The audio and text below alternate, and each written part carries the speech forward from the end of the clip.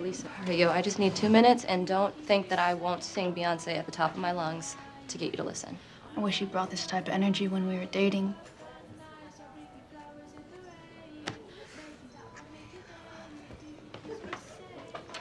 I just wanted to say that I know that I kinda sucked as a girlfriend. Kinda.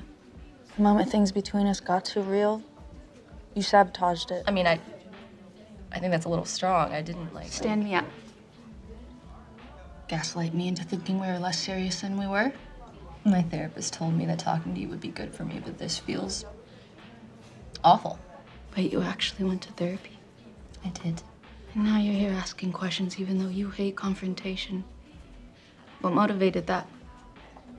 Or should I ask who? Oh, wow. I guess it really is a who. I thought my fear of commitment was because I was afraid to love and lose a soulmate like my dad did. But I think that it's actually because... You don't think you're good enough. Psych major. Didn't take me long to figure that out. Okay, Madam Psych Major. You got any advice?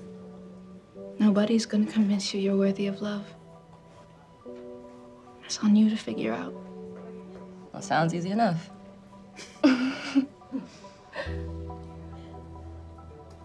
Thank you.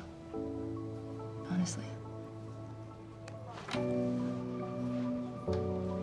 Hey, Keish.